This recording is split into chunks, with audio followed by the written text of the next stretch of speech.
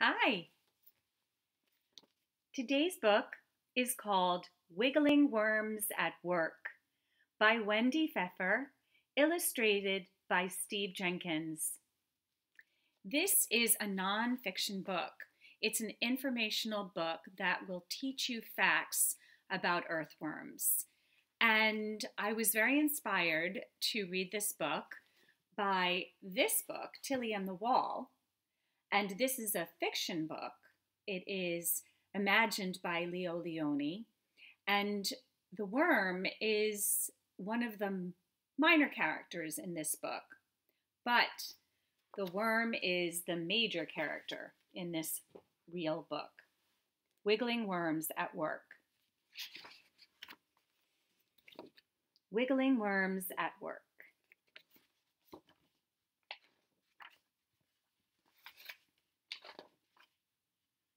Wiggling Worms at Work by Wendy Pfeffer, illustrated by Steve Jenkins.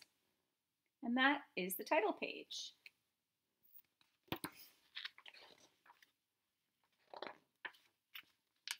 Down in the ground, under your feet, thousands of worms wiggle around flower bulbs and tunnel under trees. They twist and turn, eating almost anything in their way. These wiggling worms are at work.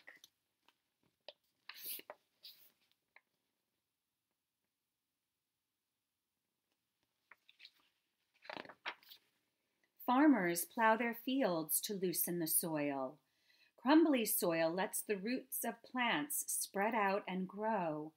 Worms also loosen the soil as they wiggle along. They are called nature's plows. As worms twist and turn, they push aside loose soil. This creates tunnels. Air flows along these tunnels. Rainwater trickles down. Roots drink it up. Moist ground helps plants grow better.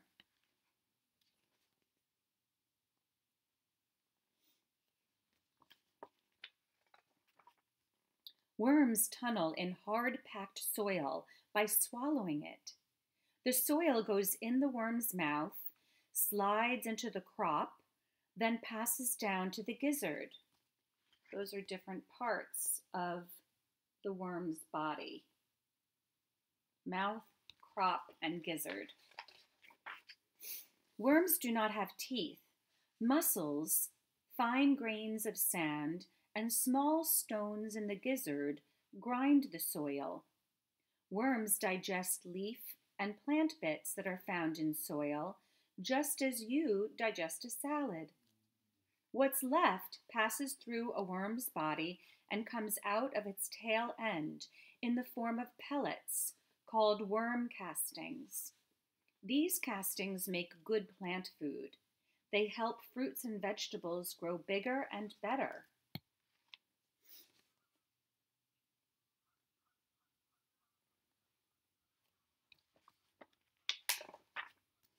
Sometimes worms crawl above ground.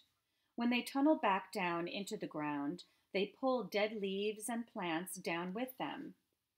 These plants make the soil better as they rot. Seeds come down too. Some of these seeds send out roots. Seedlings sprout. Worms help new plants begin to grow.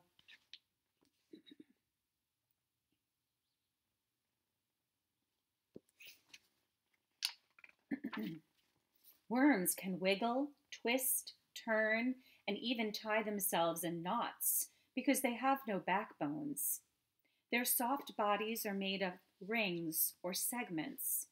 These segments act like the coils on a slinky toy.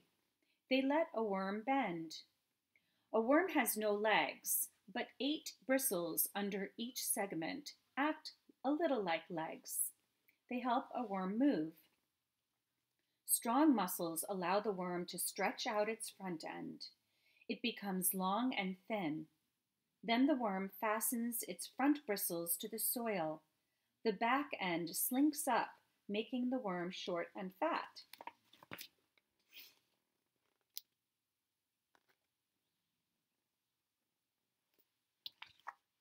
Have you ever played with a slinky? The worm wiggles along, stretching and slinking, stretching and slinking. With all its wiggling, twisting, and turning, it's a wonder a worm knows where it's headed. It has no eyes, no nose, no ears, and hardly a brain at all. But a worm knows what's happening nearby. It feels vibrations on the ground and senses a hungry robin. Quickly, the worm slips back into its burrow. Hiding is the only way it can protect itself from enemies. Worms also hide from the sun. They must live in damp soil, since they breathe air through their moist skin. In the hot sun, their skins dry up and they can't breathe.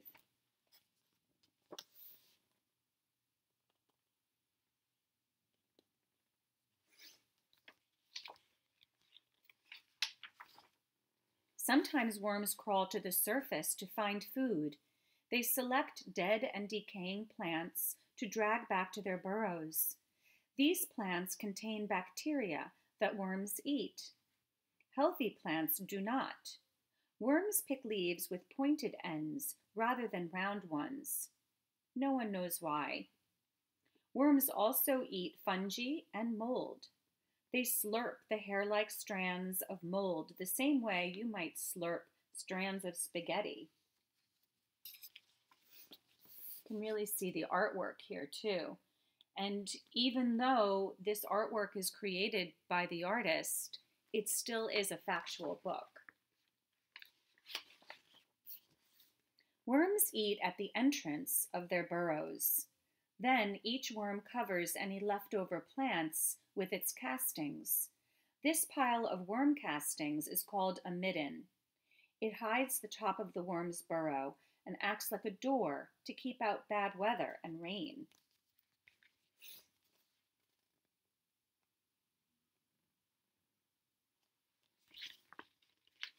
This is a long book. You're being a great listener. In spring, before the weather warms, worms wiggle to the surface to mate. Worms are different from most other animals.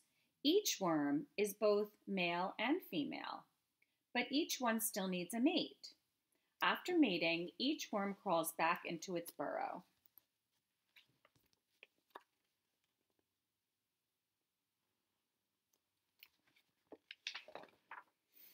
When the weather cools, a ring-like cocoon forms near the head of each worm that has mated. Slowly, the worm begins to move backwards. The cocoon inches forward on the worm's body, just as a ring on your finger would move. The cocoon passes over openings in the worm's body. Up to 30 eggs slip out of the openings and into the cocoon. In a few minutes, the cocoon slips off the worm's head, just as the ring would slip off your finger. The ends of the cocoon close. Inside the cocoon, the eggs are fertilized.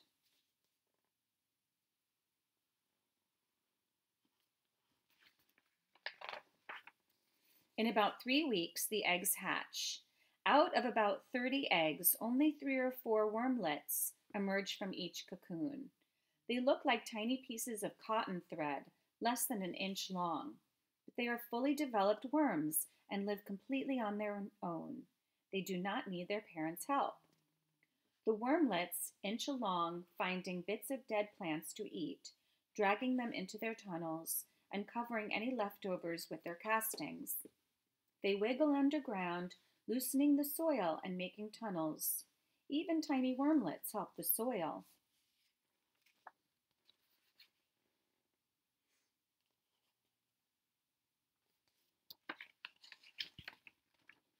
These babies grow fast. In 6 weeks, they are adult worms. In winter, the soil near the surface freezes.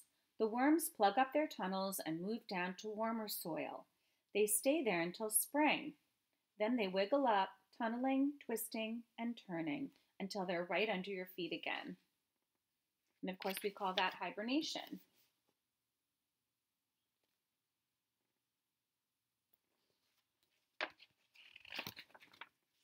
Vegetables and flowers grow better. Trees grow better.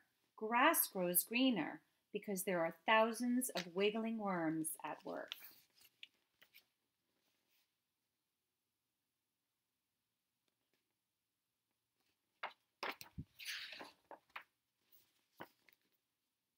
I'll bet you never knew they were so interesting, right?